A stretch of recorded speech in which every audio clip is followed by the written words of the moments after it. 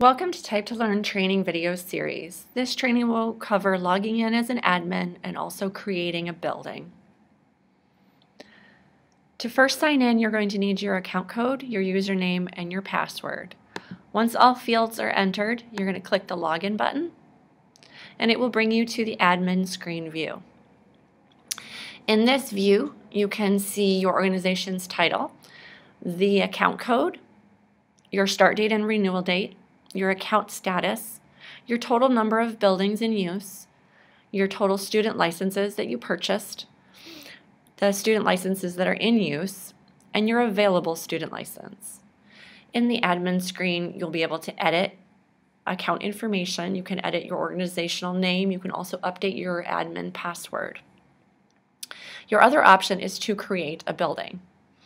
You can also hover and click on your existing buildings and be logged into that individual building also.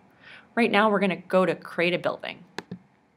So you're going to click on create building, and you're going to notice here that it's already populated with my organization title.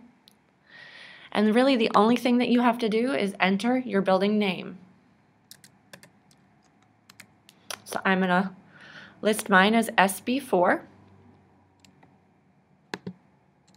And I'm going to scroll down, and I'm going to click Save and Return.